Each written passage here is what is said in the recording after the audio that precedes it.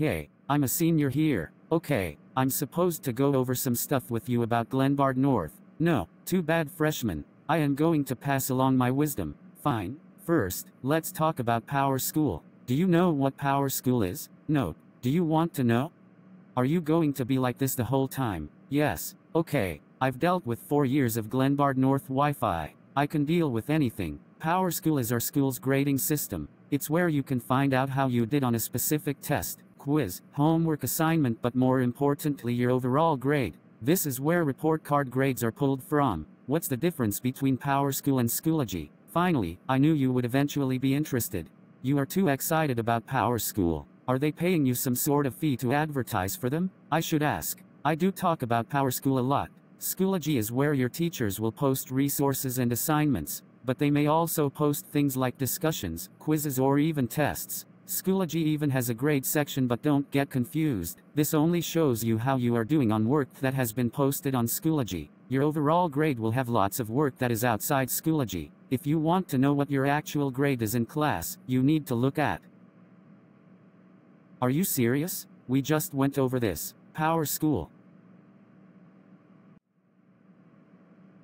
Oh my god, you are still here. Oh yeah, time to talk about 1 versus 5 in Power School. I can tell you are super interested, so I am going to jump right in. Teachers do not use letter grades here, but you can think of them like letter grades. A 5 is like A, which is above a 90%.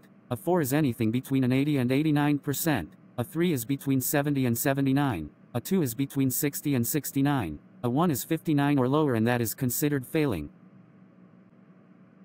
Yawn.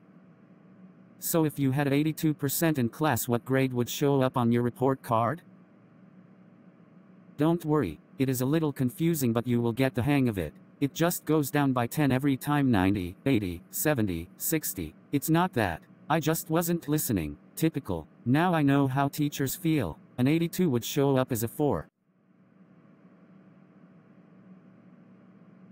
I bet you are wondering about missing assignments versus late assignments versus incomplete assignments. I am not. In Power School, teachers can mark assignments late or incomplete or not submitted. There are special symbols in Power School that teachers use, and they look like flags in the grade book. There are lots of flags. Green flags, red flags, blue flags. Sometimes grades look a little purple.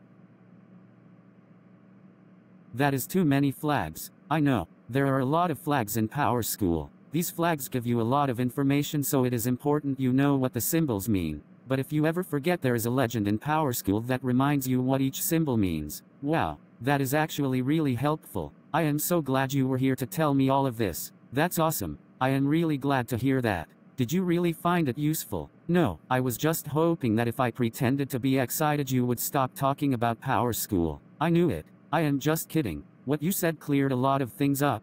Thanks for passing along your wisdom. Do you have any last piece of advice? Yes, talk to your teachers. If you do not understand something about Power School or Schoology or your grade, they will explain it to you. As a freshman, a lot of things will be new for you. The teachers here understand this. You can look at a teacher's syllabus too. This has a lot of the information you may be wondering about. A lot of teachers have different policies, so staying on top of Power School to look at your grades can help a lot.